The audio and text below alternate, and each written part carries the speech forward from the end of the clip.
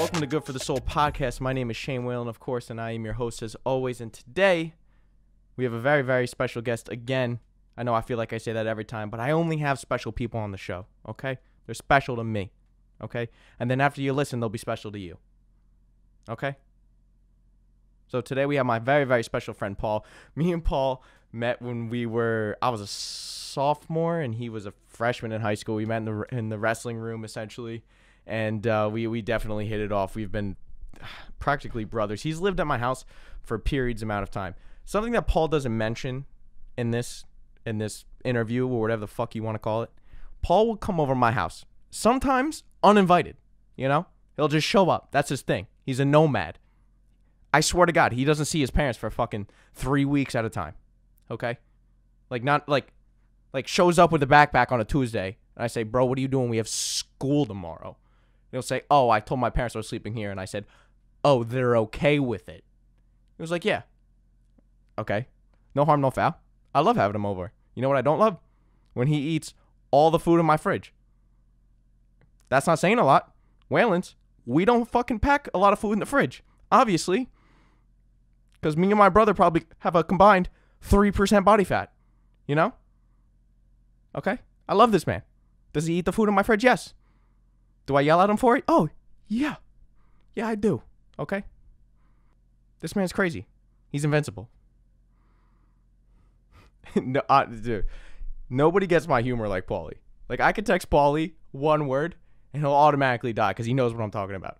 I could send Paulie a selfie of a look that I'm doing, and he'll know what I'm talking. Oh, dude. You can't even get on a wavelength. But just try. Listen, I'm not going to waste too much of your time. Let's get into it. Oh, wow. Shit. Luke Kuechly retired. That's crazy. Really? Yeah. Isn't he young? He's 28 years old. Why the fuck is he retiring? Bro, you know why Luke Kuechly probably retired? Because he's probably like, he probably has a wife or a girlfriend, and he doesn't want to go through a new regime with Matt Rule. And he's probably like, dude, fuck this. Like, I'm done. Like, imagine playing a sport your whole life. Like wrestling. You wrestled your entire life. Literally. And then by the time you got to college at Stevens, you were like, fuck this, dude. I do not want to wrestle right now. Wrestling's a different animal than a lot of other sports. I'll give you that. But, dude, you probably just reach a breaking point. You're like, I just, like, don't want to do this anymore. My breaking point was literally senior year. Like, I was wrestling 26 all year. And then districts coming up. I remember I was sitting at the lunch table where we used to sit back by the vending machines. Caravella and Ekelov come up to me. We think you should go 20.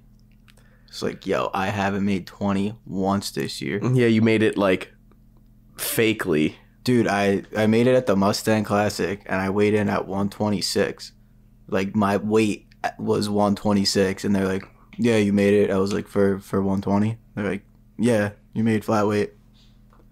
It's like, all right, I guess I made flat weight. That was, without a doubt, the worst weight cut I've ever had in my life. The Sunday before districts was on Friday, I weighed 142. Oh. I had to weigh 122. Oh.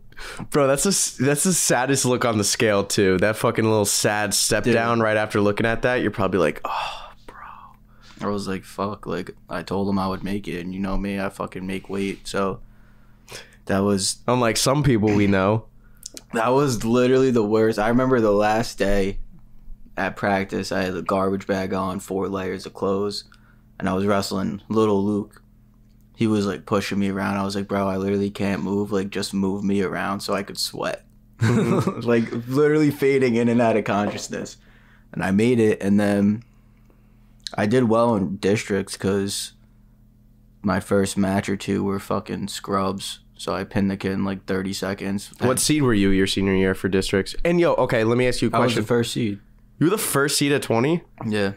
And I beat Freddie earlier on that year. Really? Mm-hmm. Let me ask you a question. Was the districts redistrict, like redrawn? So like that year, senior year was the last year before they did all the fucking crazy changes to the districts, right? I think there was 1 year after, 1 or 2 years. Got it. But after if districts and regions were like that, I would have made states literally every year. Oh, dude, you look at it now, you're like, oh my God. Dude, like, it's an absolute joke. I remember I went to, it might have been the first year I went to regions, and Nick Caracappa was wrestling. Dude, he got the kid injury forfeited in the semis. I remember that. Literally got a free ride to the finals. And then the kid wrestled for third, fourth. That injury defaulted. Like, how's that make sense? And they also... Yo, imagine, like, dude. They also changed it because it used to be top 3 in regions, but then they changed it to top 4. So, like, if you made it to the third, fourth match, you were going to states regardless. What did he thought? Caracappa was going to kill him? Like, I have no idea. That's crazy. But I saw that, I was like, that's kind of fucked, man. Okay, so you had to make 22 again for regions after you won districts? I did. I lost to Freddie in Ultimate Rideout, so I had to make it that Wednesday. So I was eating and shit all day. Probably weighed like 136.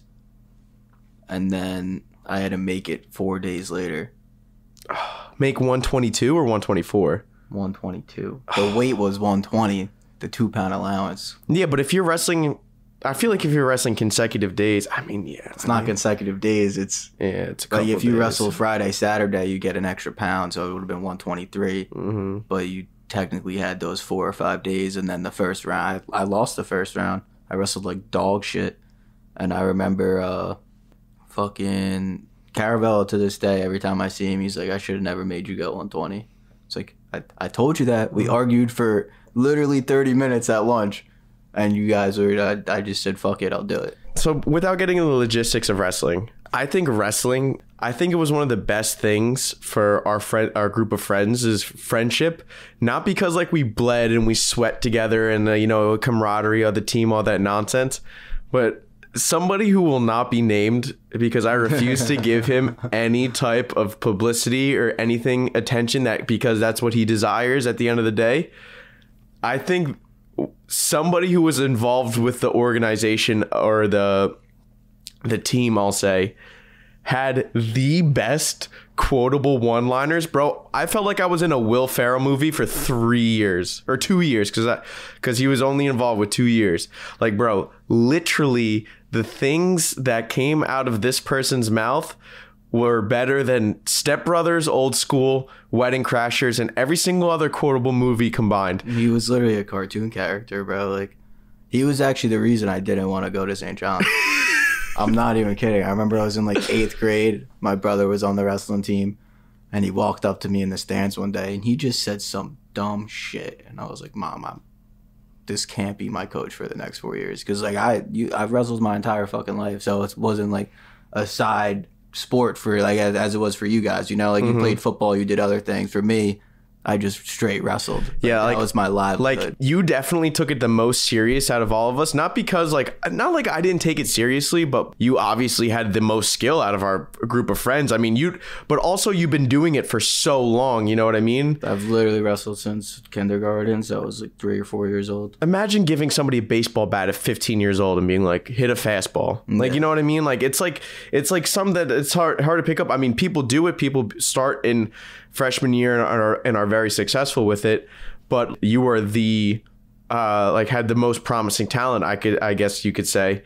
I had this conversation with Gina the other day. Like, I didn't wrestle or play football to win games or matches or start. Like, dude, I did it to be a part of the team. Like, being a part of the team, the camaraderie amongst the team. That's what I'm saying. Like, yo, what are you gonna do after school? Go home and like do nothing, you know what I mean? Like, yeah, like, dude, the rest, like, I don't care. I mean, yeah, cutting weight, practice, all that stuff is like annoying, but like, dude, even the 45 minutes probably combined in a day you have in the locker room with somebody is like, it's like special to me. Like, you know what I mean? Like, I don't know. I love the practice though. Practice was fun, dude. I'll tell you what, wrestling practice way better than football practice. That was like tougher, way. No, like way better in the terms of like, I didn't hate wrestling practice. I hated football practice. Why? Hated it. Oh, because I had to put on like 40 pounds of pads every day, and I would either be used as a test dummy or a lawn ornament on the sideline, bro. Like literally, like it was miserable. I'll never forget the game me and Landy went to, bro. They literally kick off the ball. You guys, SJP we kicked it off. And we see everyone running down the field. We're like, where is he, bro? We look like 5 yards back, and there you are with the 35 pounds of pads on, bro, just trying to keep up. Bro, you have to admit that they gave me massive shoulder pads. Oh, yeah. Like bigger than Falco's. Oh, dude, they would just give me the most massive ones, and I would be like, I don't understand why this has to be mine. Could I please just have like normal size ones? They definitely did it on purpose. Oh, bro, easily. Just like, fucked with you. Oh, dude. But it was so fun, dude. There's a picture. There's a picture of me and Papson like on the sideline, and it's literally like my helmet's off, and I'm like exhausted, sweating, like talking to him, bro. My head, the length of my shoulder pads is 4 of my normal heads, like across, like it's ginormous. You probably had like the old school pads. Me and Brandon Furr, who was an O lineman and probably 3 times the size of me, he's probably like 6'4". He was a big dude. He had the same shoulder pads as I did. Yeah, that's like, bro, we were like 140 pounds. Oh, bro, not even. I didn't hit a $140 till probably college. Really? Well, I mean, senior year I wrestled what, 120? I wrestled 120 senior year. I mean, I didn't. Freshman year, I weighed 96 pounds. Yeah, I remember that. Literally 96 pounds. Wrestled 106. Yo, I remember coming up to you in the locker room.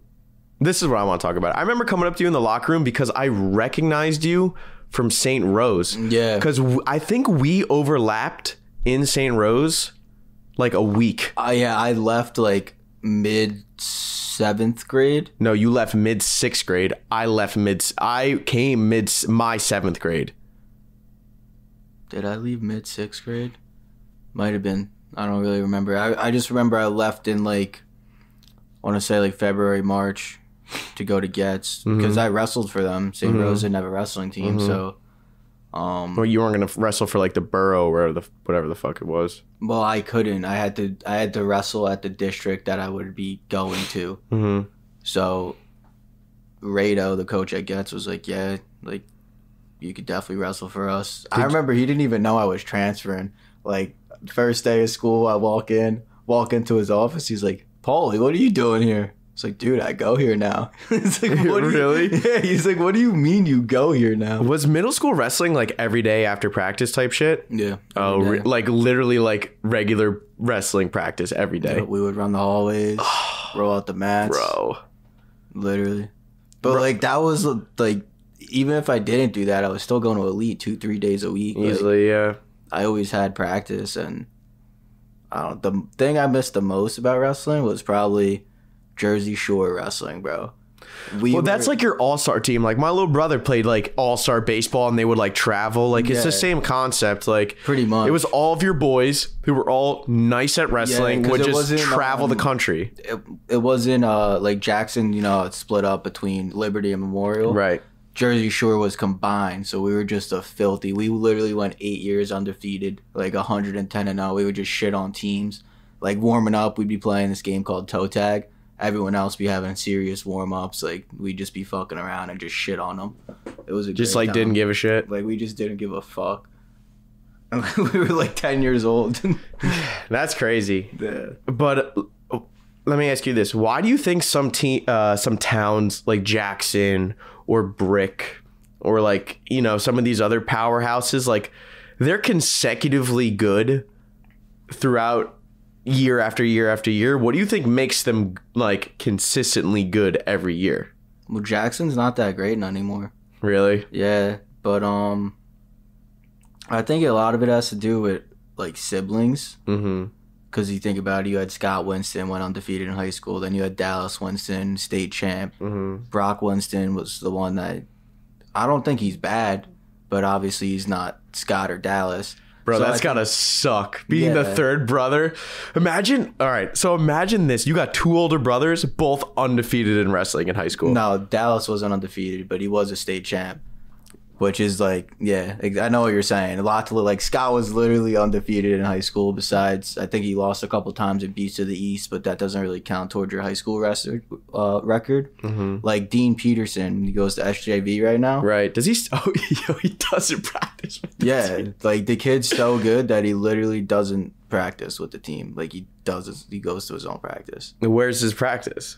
I have no idea. He probably just goes to like privates with someone. So, because like he's probably trying to get like a Penn State scholarship, honestly. He committed to Princeton. Oh, did he? I mean, there you go. That pays for itself. You know what I mean? I think he's like only a sophomore, junior too, and he's already committed. So that's probably gonna change. 'Cause I feel like everyone commits, and then junior, senior year comes, you're like, fuck that, and switch to like Penn State. Or something. I mean, dude, like. Let me ask you this. Don't you feel like some of the very, very, very good wrestlers are like some of the weirdest individuals that you've ever met sometimes? Oh, yeah. Antisocial, speech impediment, some weird thing going on with them. Because like they spend their entire life just training. You know what I mean? And then they win and then they go home. Imagine you were undefeated in high school and won 4 state championships, right? Mm-hmm. You would have no friends probably. No. Like you would have literally had to just dedicate your entire life to something. Yeah. Something that doesn't even have a pro caliber. That's also why I kind of didn't want to wrestle in college either, because like there's not much you could do with it. If the most you could do is go to the Olympics. Like there's no like pro wrestling besides WWE, but that's not fucking wrestling. That's a theater. Exactly. And that's not even the same as like high school wrestling. Like it's two completely different styles. Like what's it, like freestyle wrestling? Yeah, high school's folk style. Olympics, they have freestyle, Greco-Roman. What's college? College is folk style, but the rules are different. The rules are different. That's why I thought. Yeah, you could get 4 back points. You could literally wrestle like if me and you are on the edge of the circle and like I have my finger in, like we're still alive. Mm-hmm. Like you have to be completely out of the circle, which is pretty cool. There's riding time. What's in high school? What's the rule for being out of bounds? 3 limbs? Yeah, I think it was 3 limbs. How to be out. I feel like they changed it like right when I was graduating. Sometime I remember they changed the rules sometime around like my end of the career. Mm-hmm. But I don't know why they don't just make it the same. Like if you're wrestling in high school, you're probably and you're good. You're gonna think about wrestling in college. Why not make it the same? Like you can get 4 back points in college. I remember I was wrestling off because I made it at Stevens. I did wrestle off, so I came in second. But there was like 6 kids in my weight, and the first kid I wrestled, I remember I like tilted and was getting back points, and the ref goes 4. I was like, what the fuck? I was like, what do you mean 4? I teched him in like the first period, and the first period's 3 minutes instead of 2 minutes, so it goes 3-2-2. Mm-hmm. Which is a big dude, thing. the 3-2-2 is crazy. Mm-hmm. First period's like half the match. I think the best college match that I've ever seen was Dake versus Taylor, honestly. I thought that was one of the coolest matchups ever. I like watching Sebastian Rivera right now. Oh yeah, obviously because you know him, that's your boy. I know, he's not my boy, like I know him, but if you saw him somewhere, you'd walk up to him and you'd say, "Hey, bro, what's up?" That's your boy. Yeah, no, for sure. I mean, we wrestled forever. Like, I don't wrestle anymore, but I could still walk into Elite and just be like, "Yo, what's up, Steve? How we doing?" Like, he just wrestled in Puerto Rico. He's the representative for Puerto Rico going into like the Olympics. Your coach or Sebastian? Sebastian is going to be in the Olympics? No, so the way it works, because I DM'd Steve on Instagram because he was posting on it. So you're probably closer with his dad because he was your coach forever, right? Yeah, for sure. And Sebastian's younger than us too, so it's like Sebastian's a year. He's a year younger than me. So I'm a year. He's 2 under you. But pretty much what he said is he won in Puerto Rico, so now he goes to another like international tournament with a bunch of other representatives from a bunch of different countries all over the world, and then he has to place I forget what he has to place in that, but if he places in that, then he goes to the Olympics or something like that. So that's kind of crazy. Dude, he's filthy. I love watching him wrestle. His ankle picks are crazy. He's just so good on his feet. Like that's another big thing in college. If you're good on your feet, like there's not much a lot of people could do. I feel like there's minimal takedowns sometimes. Like literally I'll see like a 3-minute round Like the opening round opening round. Yeah. Period. Opening period. I was like, same shit. Third period, our period. Opening round. Fuck it, I said it again. Opening period. I forgot about that. Third period, our period. Oh my god, that guy's such a joke. So like in the first period, they'll be on their feet the entire time and they'll just be like working for a takedown and just like nobody will get anything. And not because they're not trying to, because literally like they're just so good. Another dude that I love watching is fucking Yanni Diakomahalis from Cornell. From Cornell, dude, he literally, his limbs are like rubber. Like, you could be on the deepest shot and this dude's like dislocating his knee and somehow scoring on you. Like the best people in the world too. He was in the Olympic trials and shit. Yo, low-key flexibility is probably a huge advantage in wrestling. Oh, dude. for sure. If you could do a split, bro, like that's a big advantage. If someone's in on your leg and you could split back, like... Imagine, bro. Imagine you get in on a deep high crotch single and the guy just hits you with a fucking split. Terrence used to do it. Oh, really? Yeah. Because think about it, you need to get around both legs for two. If you have one and the kid's doing a split and you go to gather, like he's just standing up and probably fighting that leg down. That's crazy. Okay. So this is what I wanted to talk to you about before my tangent before, because like the point ultimately is I talk to Tom about this all the time too, because Tom wrestled in college and obviously I think Messiah might have been Division 3, but it might have been the best Division 3 wrestling program in the country. Like I know whatever division they were in, they won like national championships. Yeah. So I was actually thinking about it one time. I mean, like you look at like there's like a Premier League lacrosse now. There's like professional lacrosse. There's like the XFL. There was the AAF last year. Like, dude, imagine an 8-team league. Like if it was like New Jersey, New York, Philadelphia, Pittsburgh, Virginia, and like Boston or something, or like I'm only naming those strictly because I know they're predominantly like really good wrestling states. East Coast has some filthy wrestlers, right? So like imagine you had that, you just made a team, like you got a team of really famous, like not famous but like the kids who like won nationals, like natty championships, like in D1 and stuff, and like you just market them, and then you just do duels up and down the weight class in the spotlight, and then like your team's lit, and you just market your team. Like I feel like that would have a huge following. The only reason I think, well, pros and cons, I think it would have a big following just because I feel like MMA right now is becoming a lot bigger. Yeah, MMA kind of takes that, like, It takes everything. It takes mixed martial arts, fucking karate, like, literally everything, every specialty there is, right. BJJ.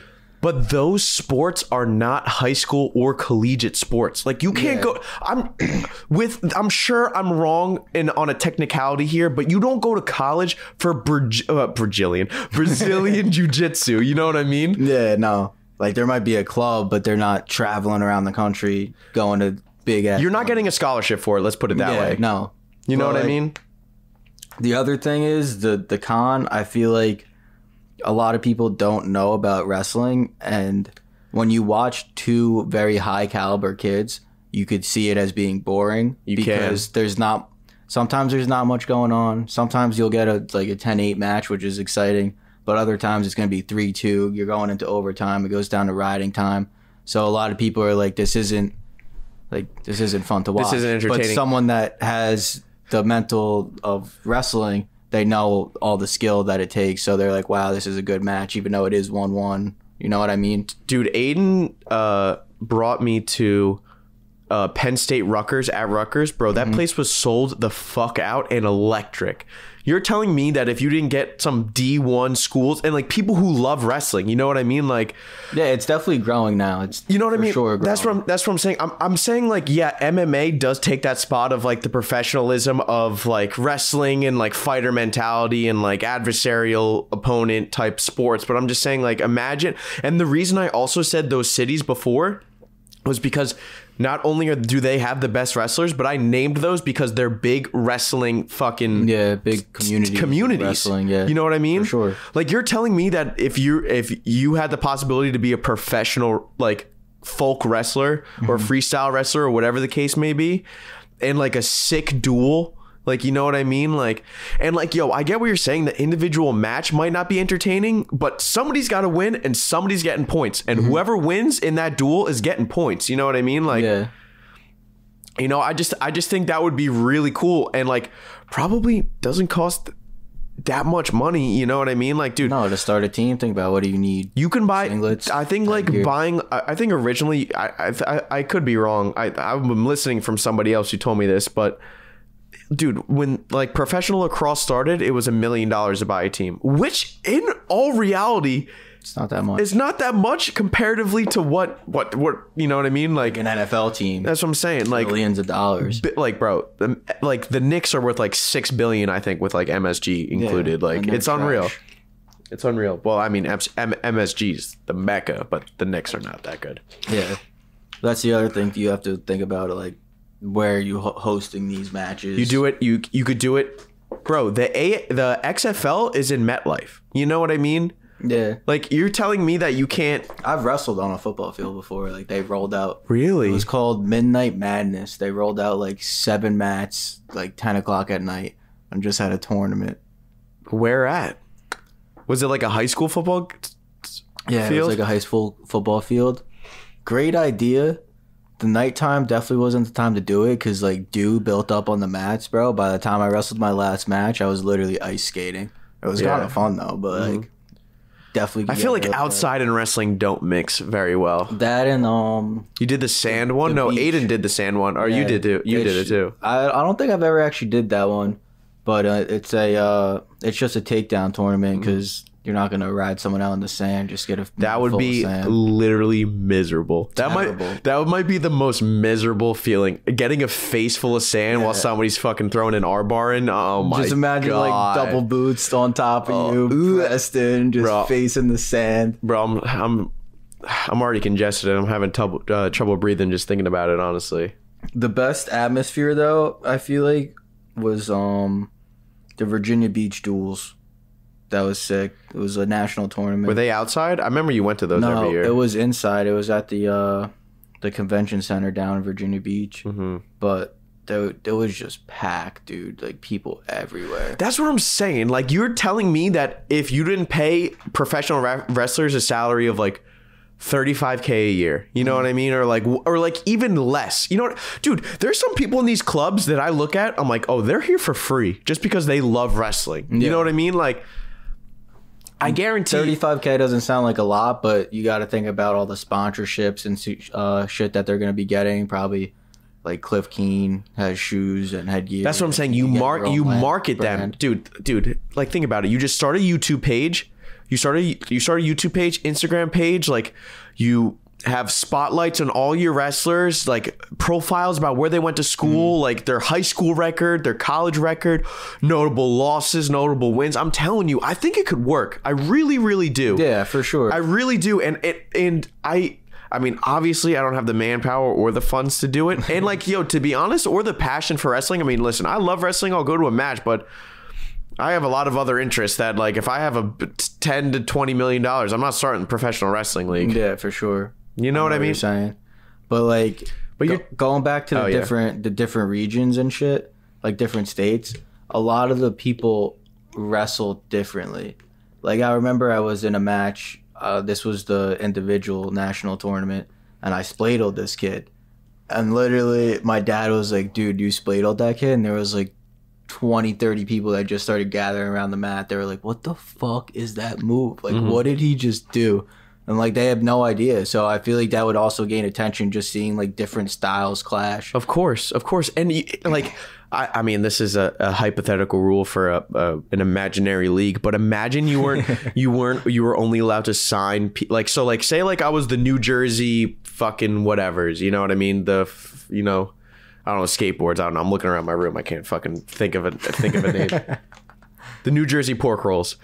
That would actually be low-key hysterical. That'd be lit, because after weigh-ins, you just eat pork. That's what I'm saying. So anyway, So anyway, like you're only allowed in New Jersey to sign like New Jersey kids. Team would be gross. Oh, team would be gross. You know what I mean? And the PA kids do the same thing with PA, and like Boston do the same thing with Boston. Like that would be sick, honestly, I think. But the problem with that is like, I mean, it's like just an idea. I know. I'm just saying, Like Florida people who want to do it and stuff like that. Yeah. No, I'm saying like the caliber of in New Jersey, wrestling's like kind of big. In Florida, I think they're known for like baseball. Yeah. So I think I told you this story actually the other day. One of my buddies was wrestling down in the team duels in Virginia Beach, and he wrestled the Florida state champ. And he lost like in overtime or something. And Steve came up to him, was like, he was pissed. He's like, "Fuck, man! Like I had that match." And he's like, you just lost to a Florida state champ. He goes, "No shit, really?" Yeah. And the kid came up to him after the match. He's like, "Yo, you should move to Florida. You'd be a state champ." Bro, honestly, like, you know what I mean? Like, it's not a terrible idea. I think it's a good idea in theory. Imagine like low key you paid like I don't know too many like wrestling like people, but like Kale Sanderson. Like imagine like you just paid him like a sick salary, like doubled his Penn State salary, and like dude, they would automatically gain notoriety and like validation. You know what I mean? Like people like that. Like dude, there's retired wrestlers everywhere that just love wrestling and want to be a part of it too. Yeah, you know what it's I mean? just that there's only limited spots for like an Olympic team. There's only That's like what I'm 10 saying. spots. That's what I'm so saying. There's a bunch of filthy wrestlers that, You know what I mean? People just got to get jobs. yeah, there's only, like I said, there's only limited spots. Like Dake and Taylor probably have jobs right now. No, Dake still wrestles for the Olympic team, and Taylor got hurt last year, so he couldn't wrestle. But like Taylor, he's got his own brand, Magic Man, and like he What does it do? Like sells clothes and shit? Yeah, he sells socks. I think he might have started shoes. But he does like clinics all over the country, and that's shit like true. That. It's like there's a lot of opportunity for clinics. Think about it. We used to go to Rutgers and Penn State. True. I mean, like, yeah, there. I'm not trying to say that there's no opportunities. There are opportunities. There's just limited opportunities. But I'm talking about Dake and Taylor, and those are the only two people that I genuinely remember from college. I was just trying to make a point. You know what I mean? Like, think about all the other people who I have no idea who they are, who were in the starting lineup. You know what I mean? Just because like their last national championship match wasn't like undefeated versus undefeated champ. So what do you think about the UFC card this weekend? I don't know enough about the UFC to comment on anything UFC. McGregor's fighting. I know it's gonna be lit. Yeah, I don't know. Everyone's just saying, do you know who Cowboy is? I do know who Cowboy is. Everyone's saying that like McGregor's just gonna walk through him. The dude's fought 49 times. Like, it's not just some scrub that McGregor's fighting, you know? He's had some of the filthiest knockouts. What's his record?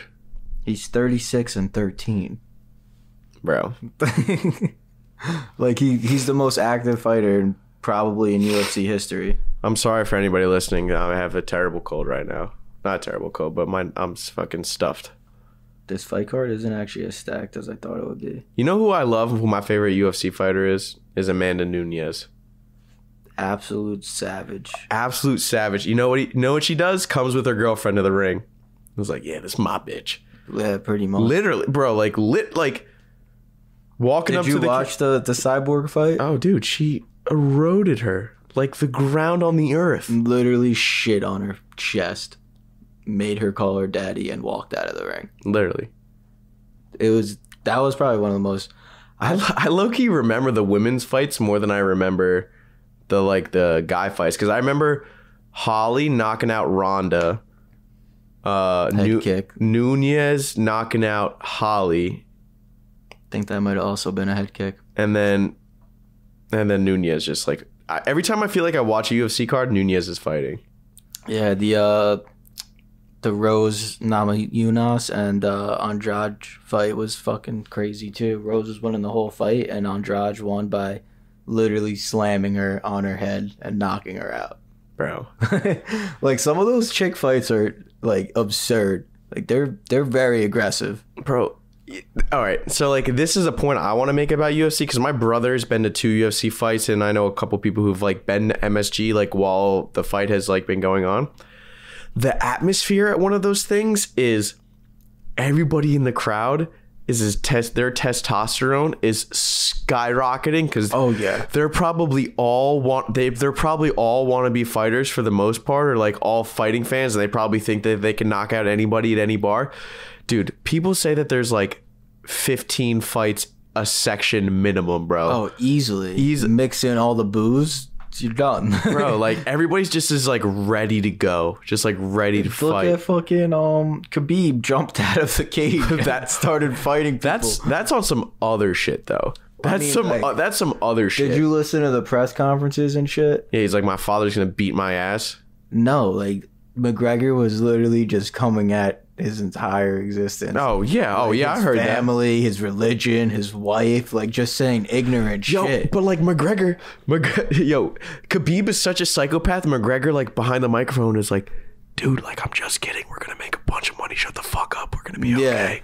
Like that's what he did with Floyd. You know what I mean? But Khabib, him and Floyd are like in the ring, like $100 million, $100 million. They're not great fighters. They're the best marketers. That's all it is. They literally did a world tour press conference. That's what I'm saying. Like, and Khabib is just such a psychopath. He's like, you've dishonored my family. like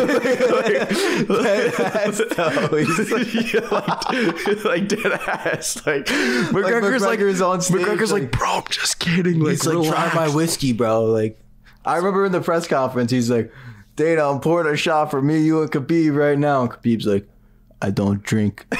He goes, I do not enjoy alcohol. Yeah. He was like, it's against my religion to drink. And like McGregor's like calling him a pussy. Like, Dana's just in the middle cracking up. Dude, like, that's what I'm saying, dude. They're just great at Khabib marketing. rocked him, bro. Oh, yeah.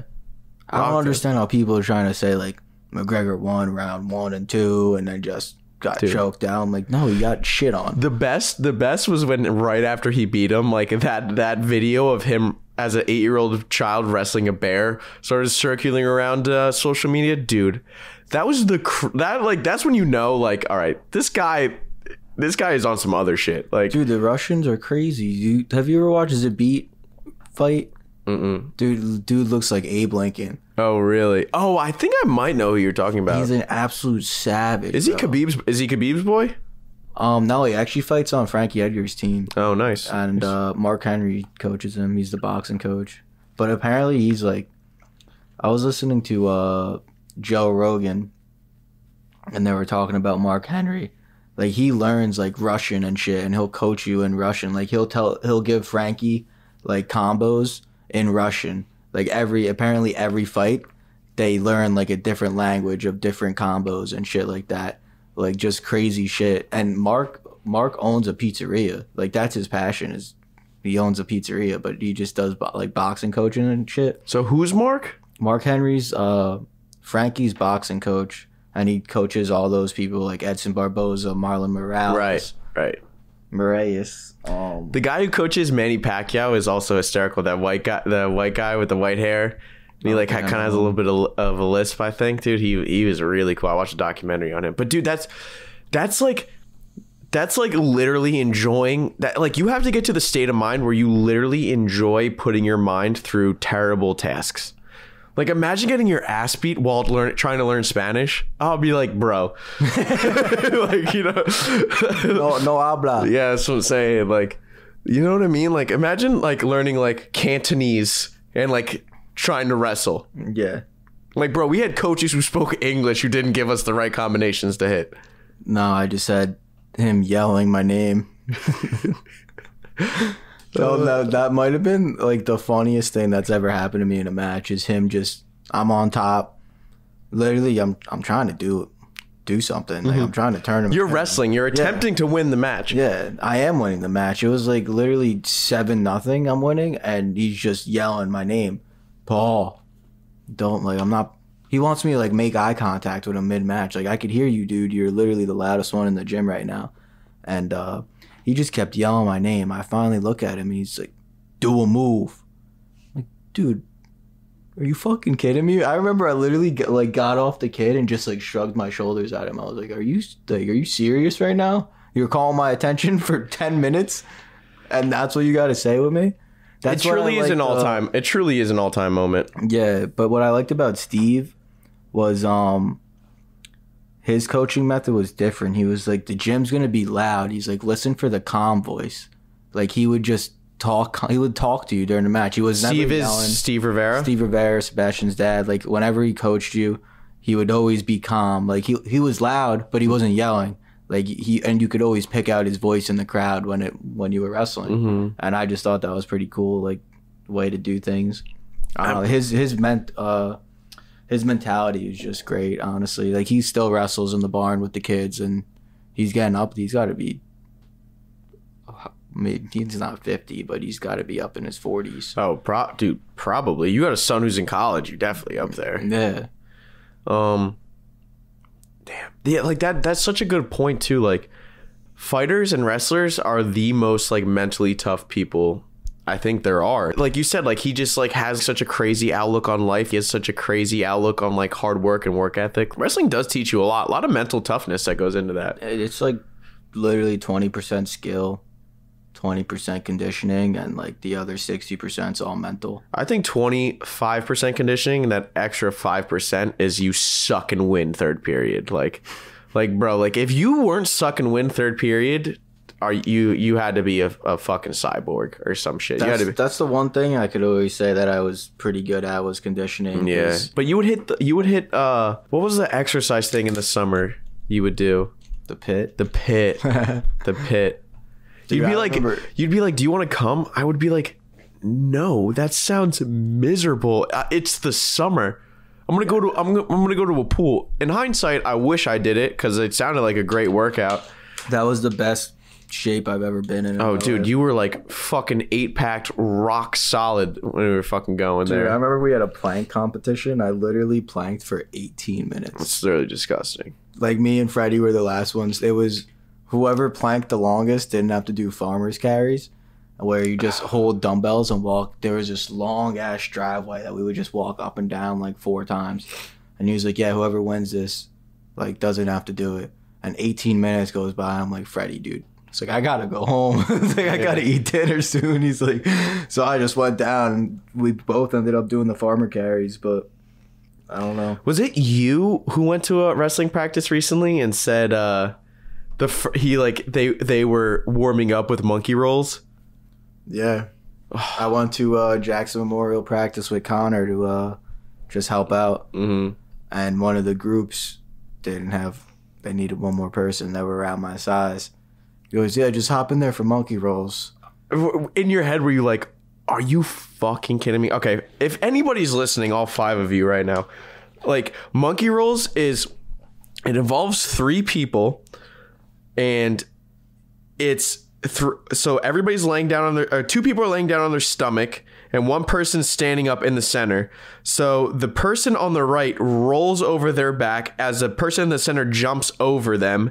And then you proceed to do that in a chain of events. And it is the most miserable conditioning exercise that I have ever endured. And then and we used to do that at the end of practice to burn out. And dude, you saying that like, yeah, they warmed up with monkey rolls. I was like, oh, dude, I almost threw up in my mouth. Dude, I was like, all right, I'm going to hop in. I'll do like, I was like, we're warming up. Probably do like 3 rounds.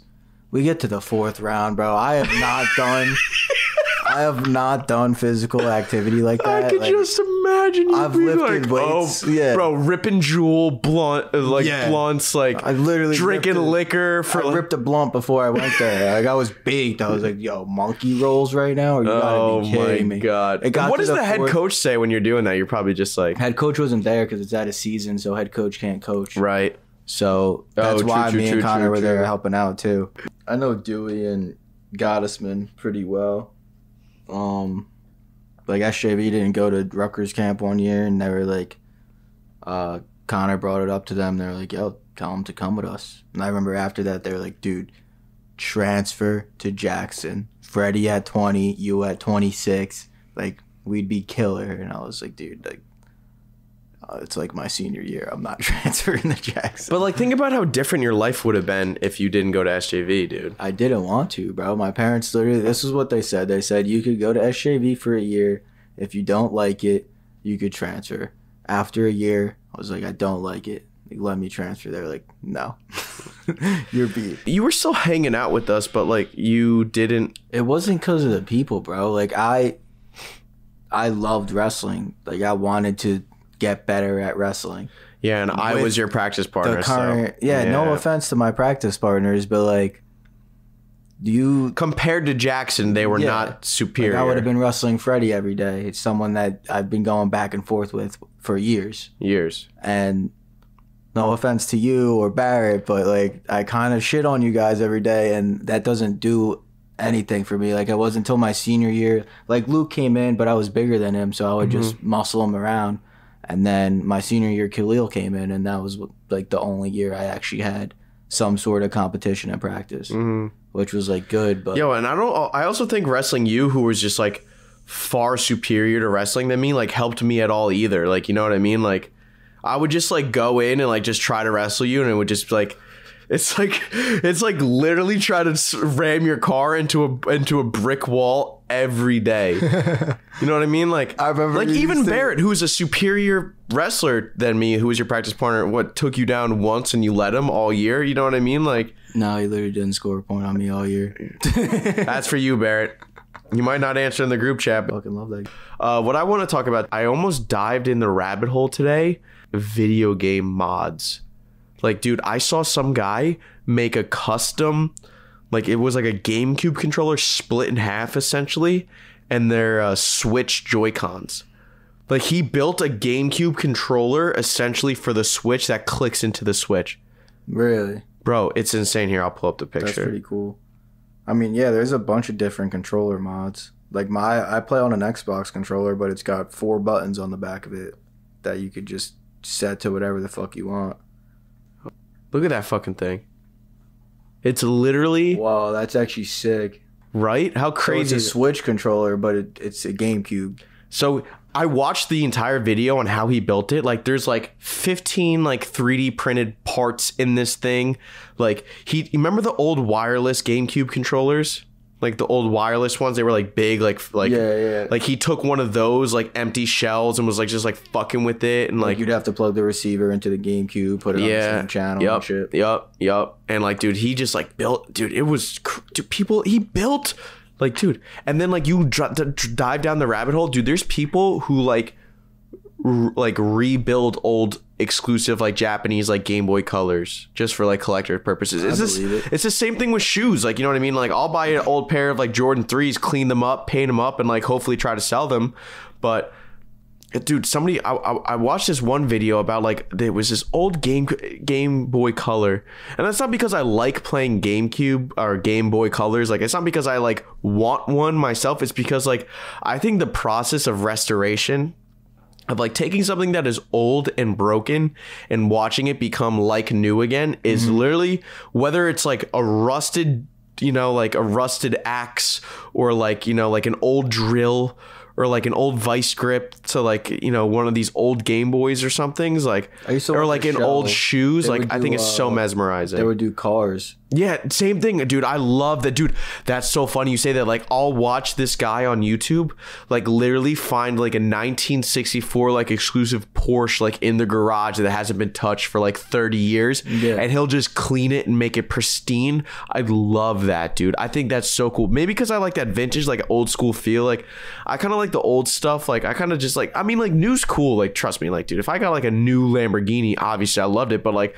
I want the Wolf of Wall Street Lamborghini way more than I'd have a 2020 Lamborghini, you know what I mean? Like granted, there are things that go into it, value, you know, mileage, reliability type of stuff, but I personally, for lack of a better term, I think that car is cooler than the new one, you know what I mean? Like I just think it's way more aesthetically pleasing, even though I wasn't really alive in that era. Like, you know what I mean? Like a 1998 like S500 Mercedes is like one of my favorite cars, just because like I've seen what people can restore and do to it. You know what I mean? Yeah, there's just a lot you could do. And there's so many different models throughout the year. Oh yeah, exactly. I just think restorations in general are like one of my favorite things, honestly. Yeah, I could say it's definitely not one of my favorite things, but I definitely enjoy watching things be restored. And that, like I said, I used to watch that show with I forget what it was called. Man. Yeah, no, probably like Garage Finds or some one of those fucking shows, like on like Motor Trend, on all those ones where Storage Wars, where Yes. they go to storage things. I didn't love that one. Concepts like that, like Storage Wars or like car restorations or like, you know, like they made like this hype beast show called like Slobbies, whatever the fuck it is on Netflix. You know, like where a guy would go buy, sell, and trade shit. And like they used to have like a toy one, like Toy Hunter, like all that type of shit. Like, I think they're unauthentic. I genuinely, you watch it and you're like, this feels like, you know what I mean? It Like, feels like staged. yeah, it feels. If you're gonna watch those types of shit, like Storage Wars, like I'd much rather watch the random guy take a video camera that has nothing to lose, doesn't have ratings to lose, doesn't have a job to lose, doesn't have a production assistant, go in with his one tiny GoPro or a Sony camera and do it himself, and then, you know, just vlog his whole way. And because that's real, that's authentic, and that's what content is, and that's hoping what, like, you know, I'm hoping that's kind of what my kind of brand with, it's authentic. Like, these are like real opinions. These are like, you know what I mean? Like, I'm not having you to talk about your book or you're running for politics or like, you know what I mean? Some shit like that. Like, these are actually genuine, real conversations that you could have with people, and like their opinions matter because, you know, they're people, and like, I feel like a lot of people's opinions matter, that, you know, and that's like definitely one of the things that like I feel has grown significantly is, like you said before, streaming, but I feel like YouTubers, like, I forget what I was looking at the other day, but they did a poll of like the younger generation, and they gave them like celebrities, like let's just say Scarlett Johansson, like people like that, versus YouTubers like PewDiePie, Ninja, Mr. Beast, and like I forget the exact number, but it was like 70% of the younger generation didn't even recognize like a Scarlett Johansson, and they saw PewDiePie, they're like, yeah, I know who that is, I know who this is. Exactly. Because they're not watching TV, they're not watching movies, they're watching YouTube, they're watching Twitch, they're watching Mixer, they're watching all these different. That's the same thing. My little cousin, I don't know how old he is. He has to be like 9 or 10. I wasn't there, but this is what my dad told me.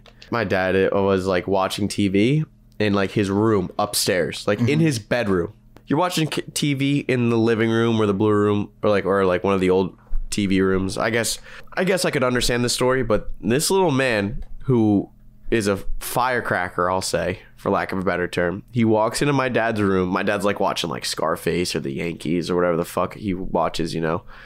My cousin Ian goes, "What do you watch?" And my dad's like, "I don't know, the Yankees." He literally turns and looks at my dad. He goes, this is what my dad said, quote for quote. He goes, turns and looks at him, makes eye contact with him while pointing at the TV. He goes, "That's the biggest waste of time. You should be watching YouTube." Turns around and walks out. My dad's like, "What?" My dad watches YouTube to like change like a laundry, like a dishwasher part. You know what I mean? Like, that's the other thing, dude. You could literally learn anything on, like, if I wanted to pick up piano and start playing piano, I could literally learn how to play piano on YouTube, just straight from YouTube. Dude, I taught myself everything that I know, like entrepreneurial wise, through YouTube. Red House, everything I did through YouTube. Like, no matter what it is, you could learn it on YouTube. Anything, literally anything. Like, it doesn't matter. I was like a heavy YouTuber back when it was like 2005. When it was in like its infancy stages. I remember when it got bought by Google. Does Google own it? Yeah, fuck yeah, dude. I didn't even know that. But Alphabet. So Alphabet is the company that like owns Google. That's what it's called, like the holding company. Yeah. I work for a company called but our holding company is called IPG. And if you wanted to go and buy like a stock, it's an IPG stock. Okay. So that's like the parent company. Mm-hmm. Something I love this week though was fucking Mac's new song. Yo, I'm going to the fucking album listening party on Friday. Did I tell you that before? Yeah, you were telling me that before. I can't wait. I can't wait, dude. Honestly, dude, Mac is, I mean, like, I don't even know what to say, honestly. Like, what'd you think of the new song? I loved it, dude. Yeah, I thought it was pretty great. I think it's cool how this is like a companion album to Swimming. Yeah, I mean, that's how we always envisioned it. I just, like, listen to this point. Ready? Okay, say like J. Cole or Drake or Kendrick or Logic. So one of those guys die, right, tomorrow. When Kurt Cobain died, for Christmas, Father's Day, one of the fucking things, I bought my dad a published version of Kurt Cobain's journal. So it's like when he died, they took his journal and they published it. So it had like lyrics, songs. Like, yo, who has like Drake's like Mac and just can like release everything that he has on that. Like I want literally every throwaway song that he's ever made. Yeah. Like I want every single thing he's ever recorded. But like you're never gonna get that. You're never gonna get that. And dude, Peter Rosenberg this weekend on Hot 97 was saying that like Mac, I knew this, but he reiterated it, was that Mac had music. Like bro, think about it. He lived, eat, and breathed music. Like I think he's one of the most versatile musicians of our time, at least. Easily. Dude, I got him on my wall, dude, for a reason. Like, dude, you know what I mean? He's been my background since he's died. Like. Yeah, bro. More people texted me when Mac died than texted me on my birthday. Really? I had like 25 people text me instantly. I had tickets to go see him. He was going to be at the Hulu Theater. JID was opening, and I was going to meet him. I was going to buy meet and greets. I had the tickets. I didn't buy the meet and greets yet, but I got refunded for the tickets. And it was so super sad. Yeah. I feel like his death was like I've never been hit by a celebrity. A celebrity death like that before. Mm-hmm. Like I felt like I knew him. Like I grew up listening to Donald Trump, all those songs. Like you want to hear something crazy? What? When we went to Wildwood for Gina's Sweet 16. So like a couple of us, we went to our friend Gina. She, for her Sweet 16, instead of having like a giant party, like her family rented out like a beach house, and like a group of us just went for the week and like went to the beach and all that good shit. And I remember like I had the iPhone, and that's still when YouTube was still like a built-in app on the phone. And I remember like looking at the trending, like what was trending, and I never loved Mac before this moment. Like my boy Horn loved Mac. Like I knew people who loved him. I didn't love him. Like I was on that Wayne, Drake, maybe even still Linkin Park phase like that I was like going through. And he dropped a missed calls video, and I watched it once, bro. And bro, no exaggeration, I must have watched it 50 times that weekend. Like I remember all of you would go to sleep. I would watch that video on repeat over and over and over and over and over again. And then watching movie with the sounds off came out, and like dude, Star Room OG, Killing Time, like those songs like really hit a nerve. But I didn't love that, but I was still progressing with music and my interests and stuff. But I mean, I still loved all of his music. Like it was really something. But Good AM, I think Good AM really solidified me as like a Mac mega fan. Yeah. Because like I was like, yo, that's fire. And you know what else I loved Mac? I loved listening to Mac's music just as much as I liked listening to his interviews. I loved his interviews. Yeah. And that's the same thing with J. Cole and Drake. Like I could listen to the things that they have to say just as much as I could listen to their music. Maybe that's because I connect with their music so much. Maybe that's because, they're celebrities and they're out so scarcely that you only get so little of their inner thoughts provided to the world. But like, dude, I remember even before, actually, that's not true. That's not true, because I loved Mac. I started loving Mac, I would say my freshman year of college. I would say I loved him because, dude, I listened to Diablo every single morning in the shower. Like every song. Dude, I could rap you every single word to that. Every single word to that. So Good AM came out shortly after. I loved Good AM front to back. It's personally my favorite Mac album, even though The Divine Feminine is a close second for me, strictly because it's like short, it's long, it's melodic, all that stuff. Like I mean, 10 songs not short, but you know what I mean? Like I think it's Mac's one of his greatest album. I mean, all of Mac's albums are great, but The Divine Feminine was very, very good for me for a lot of different reasons. But Good AM, I loved Mac's raps. Like even though the songs on fucking Divine Feminine were fire, like I loved when Mac rapped. Like dude, like Godspeed, like Perfect Circle / Godspeed. Like if you haven't heard that song in a while, like we'll listen to it after we close up shop here. But that song cuts off halfway through the middle. He reflects on his life about not being in other people's lives and like drawing all these like divides in his relationships and like not being where he thought he was gonna be. And like, I thought that song like really struck a chord with me as well. I mean, 100 Grandkids a fucking slap. ROS, You should probably take your heels off because you've been running through my mind. Like, bro, that line, I think I literally steal that line from every girl that I try to hit on with fucking high heels on. I think I've said that 15 times in my life. Because you don't try to hit on a lot of girls with high heels all the time. You know what video I loved is when he was on Tiny Desk. Oh, dude. When he sang 2009 on Tiny Desk. Bro. Of course, dude. Of course. That one was amazing. I mean, dude, swimming was a great... Okay. So this is... I'll give you my honest opinion of swimming right now. Ready? So the first time I heard it, I was like, okay. I don't love it as much as Good AM, and I don't love it as much as Divine Feminine. That's exactly how I listened to it all throughout the first time, and I'm like, I don't know. I feel like it wasn't like that same Mac vibe as you get in all the other ones, which is kind of cool about them because I feel like every album is a different vibe, you know, a different tone to it. But after listening to it multiple times, I was like, all right. This is like, it was definitely like a multiple listen through. Yeah, but like, dude, you could listen to Good AM the first time through, and you'd be like, wow, dude, that fucking slaps, dude. Yeah. That was good. And then Divine Feminine, you were like, whoa, that album was crazy. Like, it touched my emotion. But swimming, it's almost like going from like watching a video as Good AM, like you're watching a video of Mac kind of like trying to progressively try to get sober, a picture for Divine Feminine because you're painting this picture of just like what love is for him. But swimming was very abstract. It's almost looking like a very abstract picture. You have to squint your eyes so they kind of look at it. But this is what I said. I'll never forget. I was driving to Asbury Park, not to go to Porter or like Johnny Mac's. I was going to get dinner with Tom, my friend Steve, and I forget who else we were with. And Steve was like, and Steve's a big Mac fan and was like, hey, I haven't heard the album. How's the album yet? And I was like, listen, this is how I feel.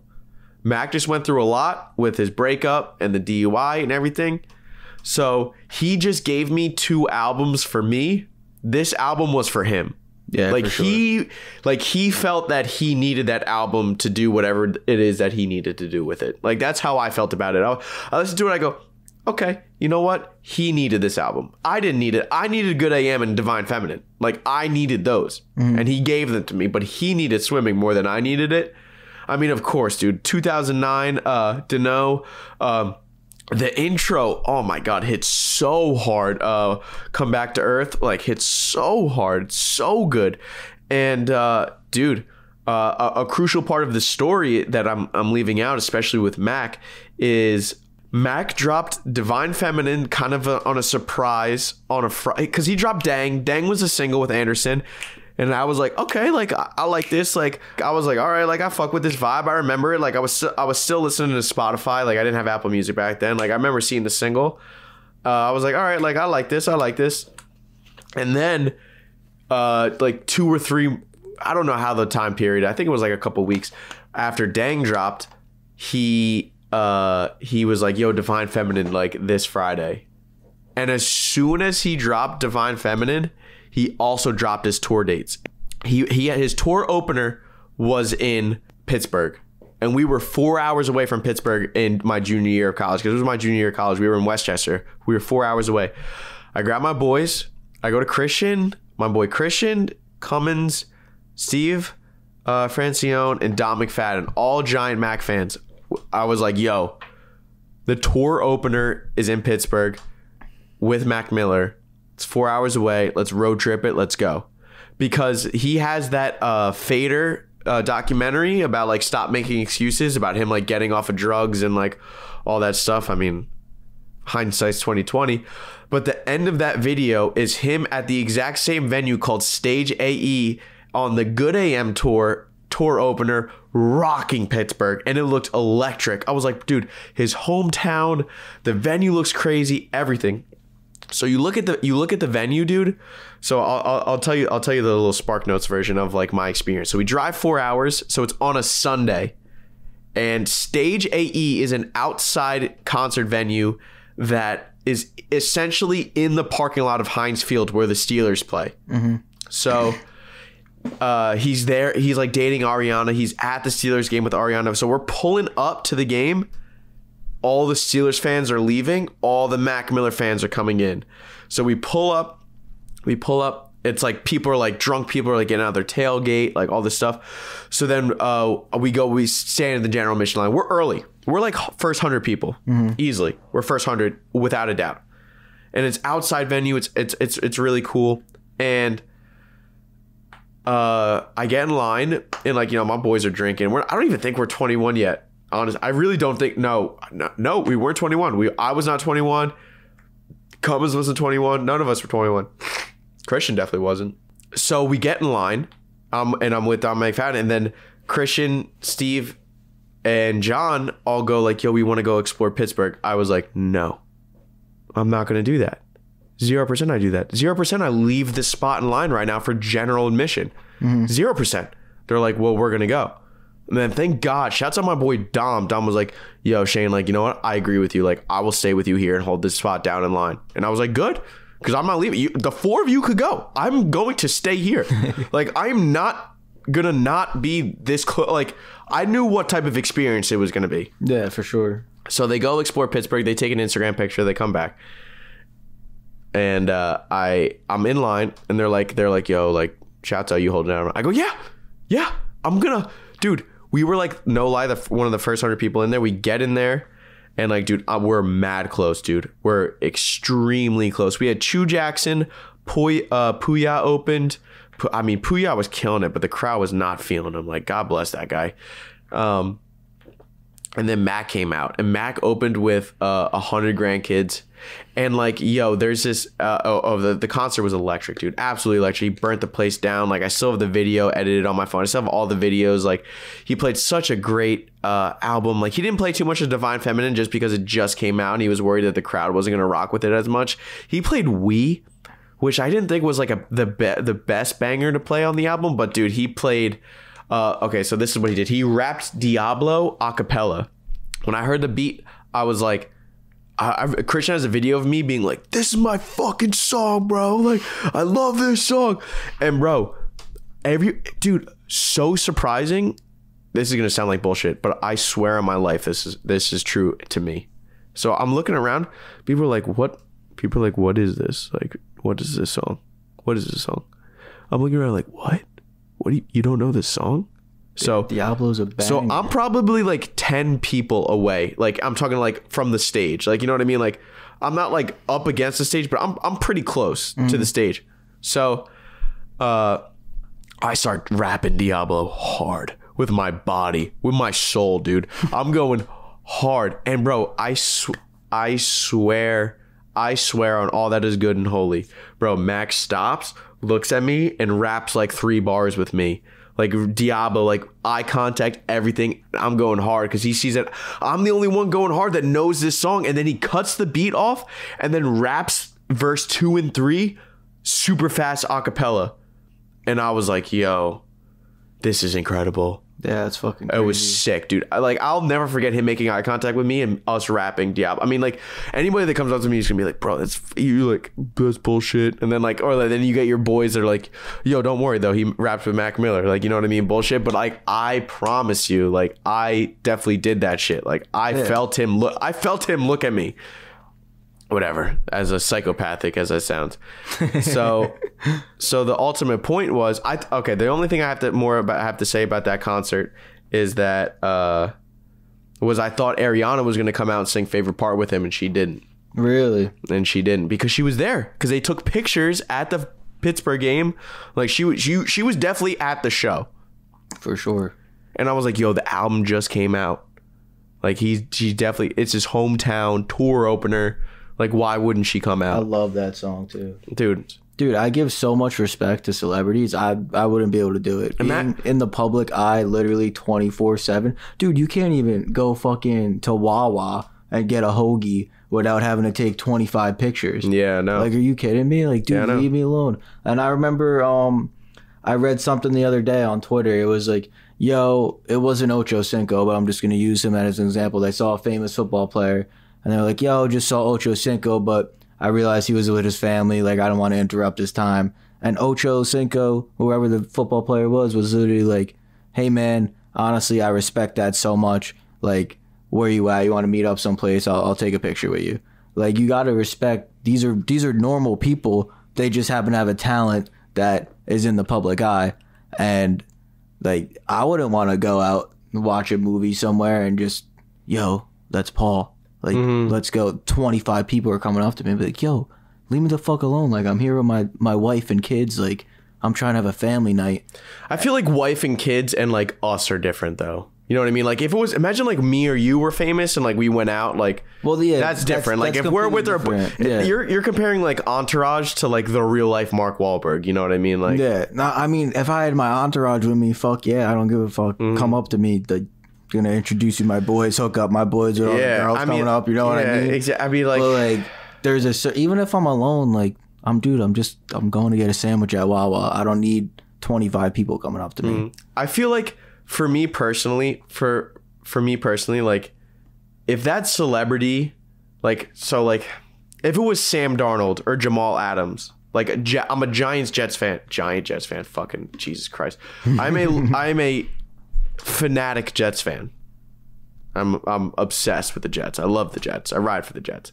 So if I saw a Jets player, I'd be like, hey man, like I'm a massive Jets fan. Like, can I please take a picture with you? But if I saw Saquon, I would be like, yo, Saquon, what's good? You know what I mean? Like, it's kind of just like it's kind of to me where it's just like, it depends who that celebrity is to me for me to like have to go out of my way and like get that picture. But to us, playing devil's advocate, like being rude for that 30 seconds and you have a picture forever with like a celebrity that you love, you know what I mean? Like, yeah, I get what you're saying. Like that guy probably didn't love Ocho Cinco, you know what I mean? Like if he was like a crazy like Bengals fan or something, or whoever like Chad Ocho Cinco played for was like, hey man, like I'm a giant Bengals fan. Like I loved you when you were getting, you know, passes thrown to you, blah blah blah blah blah blah.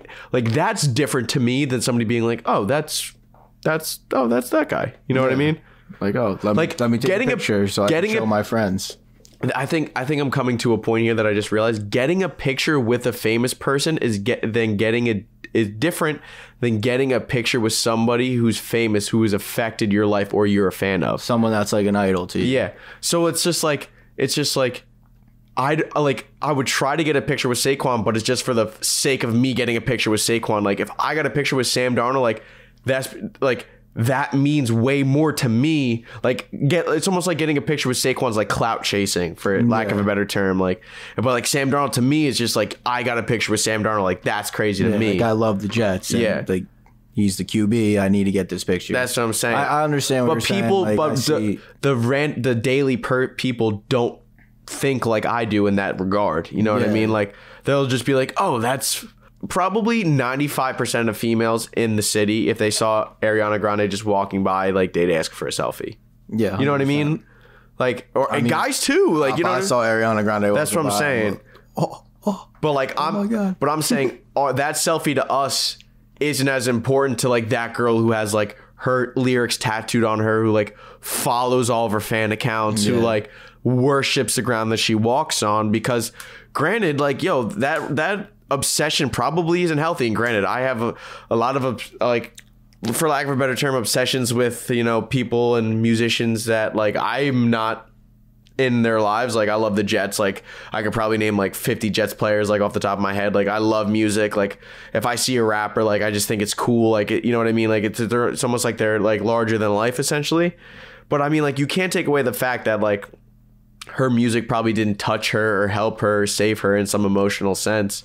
Because it has happened to me too, you know what I mean? Like I wouldn't even know what to say if I like went up to like J. Cole, or like if Mac was alive, or like, you know what I mean? Like, you know what I mean? Like when I have meet and greets with like artists, like I like to get meet and greets because exactly what I like to say. Like I want a picture with like one of the people I'm rocking with, because like also at the same time, like I like knowing that I liked them first before everybody else hopped on them. You know what I mean? Like I have a picture with Chance pre SNL. I have a picture with Russ pre like during the There's Really a Wolf tour, and I have a picture with Jack Harlow before, you know, he really anybody knows him. You know what I mean?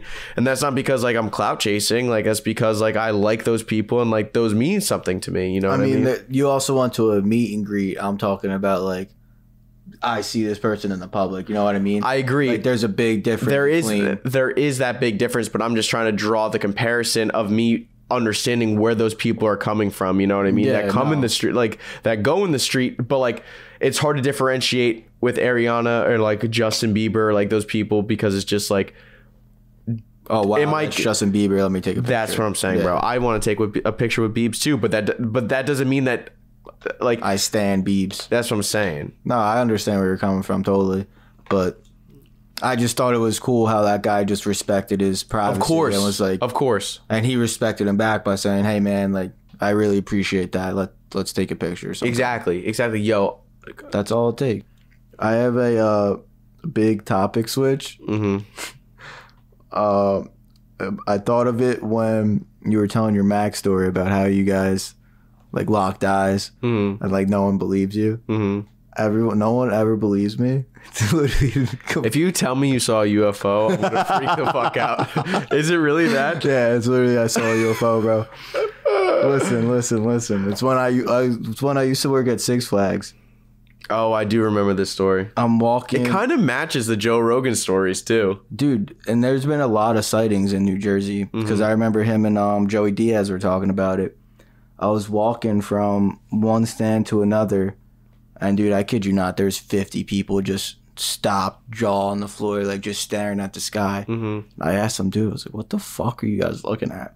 And he points up at the sky, and you could see like, you ever watch Harry Potter when he puts on the invisibility Yeah, you could cloak? see, but you can't You could see. see the outline, but like you can't really see him. You could see like the outline of like this ship-looking thing. It didn't look like an airplane. Didn't look like any traditional. What was the shape of it? Was it just circular, or like the bean, like they talk about? It didn't really look like the bean. Like from my memory, dude, it literally looked like Millennium Falcon shape, like some sort of like small, compact, round shape, and you could just see the outline of it. We're all just staring. It's slowly moving across the sky, and then all of a sudden it just speeds up and disappears, bro. Like completely vanishes, and everyone's just like, okay, and just continues. Yeah, like what are you continues gonna on do? normally, like with their daily lives. Where I want to go with this topic was like, well, what's your thoughts on extraterrestrial beings? Like, what do you have an opinion? Do you have a strong opinion for or against them? Cause I'm really into space and aliens and that shit. Like that's a big I think topic that there's for me. I have a lot of opinions. I think that there's definitely life outside of this planet. Do I think that there's other human-like creatures? Like think about okay. There's so many tangents. Okay, like you accept the reality in which that's presented to you, right? I did a project on the Truman Show, or an essay on the Truman Show. You know what the Truman Show is? The movie. I've heard of it. I'm not sure if I've ever seen it. So Jim Carrey as a baby, he's taken as a baby, and they essentially build this artificial world for him, and then it's a 24-hour reality show is kind of the plot of the movie. And they essentially build him in a dome, but he thinks the world around him is real because you accept the reality in which that is presented to you. It's a simulation. Exactly, it's a simulation. Not us. I'm saying like what he went through is a simulation, and it's the same thing for like. I'm not condoning their actions whatsoever. But like these like suicide bomber terrorists, like dude, imagine you're a 15-year-old, 14-year-old person, and your mom is like, "This is what we believe. This is what you know what I mean?" Like, what's the difference between me and that kid? That kid was born on the other side of the planet and was just bred to think a certain thing. You know what I mean? People just like fabricate reality into something that it's not. Exactly. So like the thing about aliens is that like I think they probably think I believe that their thought process, if any, is so astronomically different than anything that we can comprehend that levels of communication would almost be impossible if there is other extraterrestrial life, not even humanoid, like intelligent life. Well, think about it. Earth's been around for 5 billion years. Think about a planet that's been around for 10 billion years. How much more technological, I can't speak words. How much more advanced their civilization. I really can't speak. But it might not even be civilization. You know what I mean? Yeah. It's literally infinitely possible what the fuck that could possibly be out there. You know what I mean? Like you think like, oh, aliens like civilization, like there's colonies or like they go to, dude, it could be so different that we can that we can't even comprehend it. And like, dude, it's coming down and looking at us like, bro, they, you know what I mean? It could be like they couldn't even grasp, you know what I mean? Like, I forget which guy on Joe Rogan was like, imagine instead of fire, they just like discovered like instead of like imagine giving a caveman like a car. Yeah. You know what I mean? That type of shit. Like that's what it would be like for these people. Like they could have like great technology, but their you know, whatever. So like that's one point I have about it. The second point is Bob Lazar, the fucking sergeant that saw the fucking airplane in the sky. They're all telling the truth. They're all telling the truth. They are not lying. I hate when people are like, they're lying for publicity. Like, bro, both of their lives are ruined forever. You think Bob Lazar's You think he fucking gave a shit about what the fuck trying to fabricate that aliens are real to ruin his life about it? Yeah. No, like there's literally no way. And the fact that it's not just Bob Lazar saying it, like that other guy that said it is like high up general in the military. He saw it with his eyes. There's a video of it. He was flying a fighter jet after this thing and said it just vanished. Yeah. Like, it's crazy. What? It's crazy. So the Tic Tac. That's the Tic Tac. Oh, that's what it was. I was saying a bean, lima bean. But like, this is my last ultimate point about it. I think that any government does not tell the general population. I mean, it goes back to a line from Men in Black, as stupid as this sounds. And then when Will Smith turns to whatever, Agent K, and he goes, why not tell people, like, a person is smart? He's like, yeah, a person is smart, but people are dumb. People panic. People, you know, do all this crazy shit. Like, dude, imagine the world that would erupt if, like, tomorrow CNN was like, aliens are real. 100% confirmed. Here are the facts. Yeah. This is the ultimate point. That goes back to people are crazy, bro. Yeah, people are crazy, of course. But I think that it would disprove religion. And I don't think the world could take that. I think that like, yo, like, you know what I mean? Like Christianity, like Hinduism, like Muslim, like Judaism, like. How would that disprove it though? Because then that not all living creatures are created in God's image. There's other creatures that aren't created in God's image. Like I just. But it could still be created in God's image. I don't. It's just different. I think it would. Regardless, I don't think disprove is the right word. I think it would cause an insane rift in religion. Well, I think the fucking religion, like they know shit that like the Vatican, bro. The secrets of the Vatican. You ever heard shit about that? Like the caves and shit under. They know shit, bro. They know shit. They know shit that probably governments don't even know.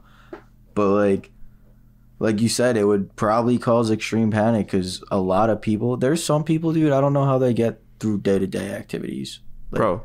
Their brain power is just minuscule. Like, I'm not trying to be a dick, but like they just don't know how to do things. Like, dude, even in New Jersey, like working in New York, like there's like, dude, you walk down New York, you could see like 50 different cultural backgrounds in a moment's notice. Like but New Jersey, you know, you're exposed to a lot of different types of backgrounds, type of stuff. Like, dude, and like, I mean, dude, America's literally, it's called the melting pot. Yeah. There's people from everywhere. Some of the cheese is stale, bro.